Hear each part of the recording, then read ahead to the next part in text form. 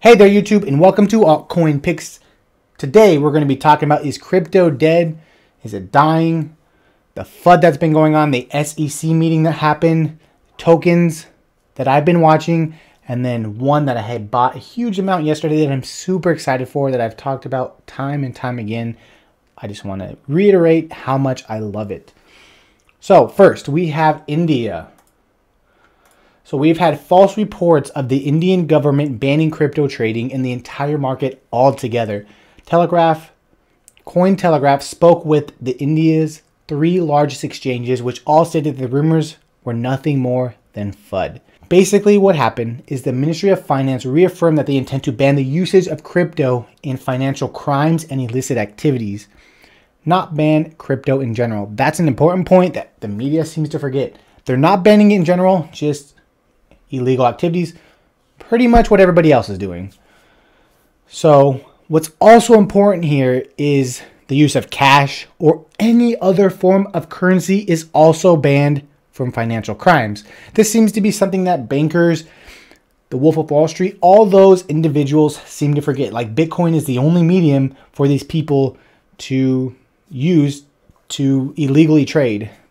I don't know why they are so obsessed with this, but it seems to be a common theme. So basically the mainstream media over there in India interpreted this statement as a ban on crypto and released premature reports claiming that the government has banned the market, but of course was strongly refuted by India's finance minister.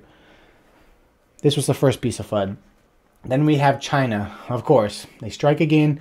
Basically, they seem to be ready to block all access to crypto trading websites and ICOs by utilizing their infamous Great Firewall of China.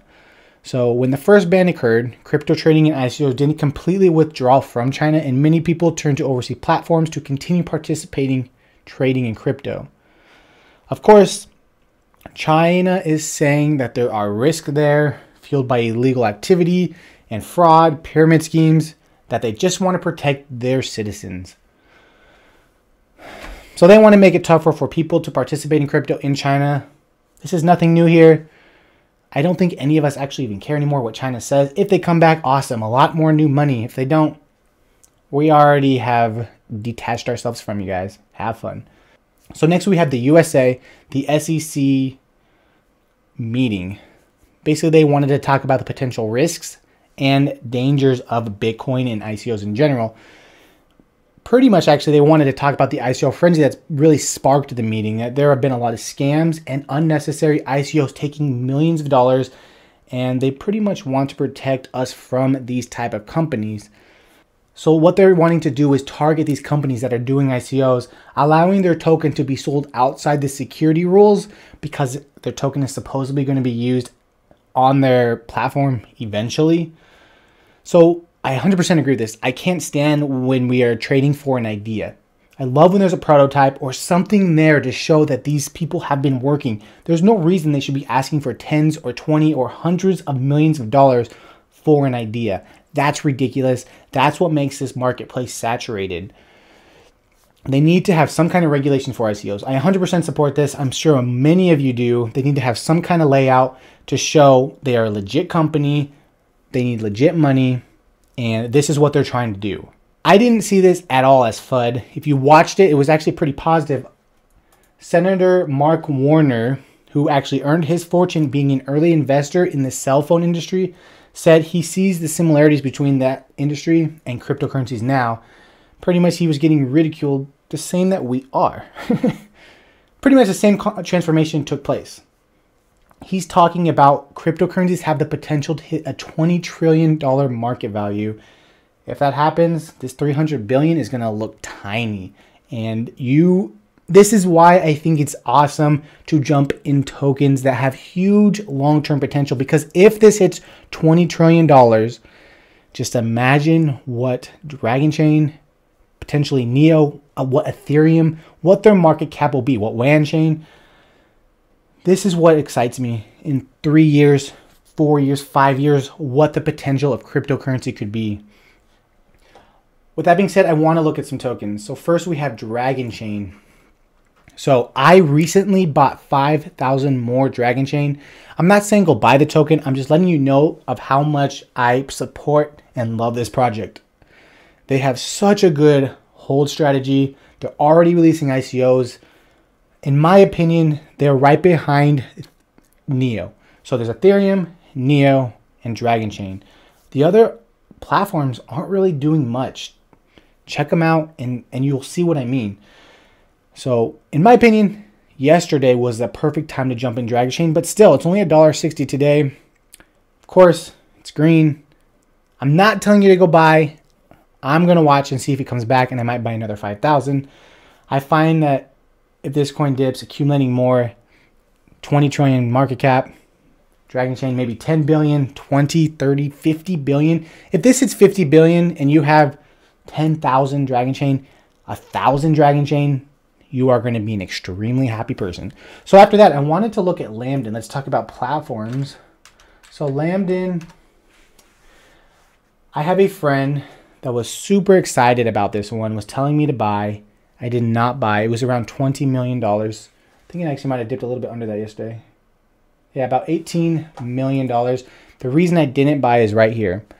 Their team is probably the least impressive platform team that I've seen. Now, they did release a very informative video kind of talking trash about Aeon and talking about how their main competitor is Dragon Chain.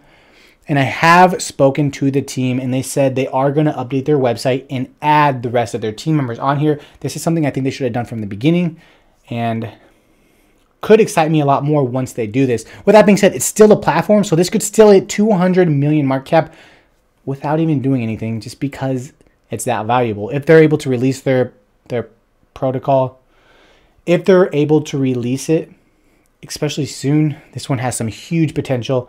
If it drops, I might jump in. So I was debating this one with credits, and I decided I want to jump into credits because their team seems to be a lot bigger, because they actually added their whole team. It seems to be a lot more experienced, their leadership at least.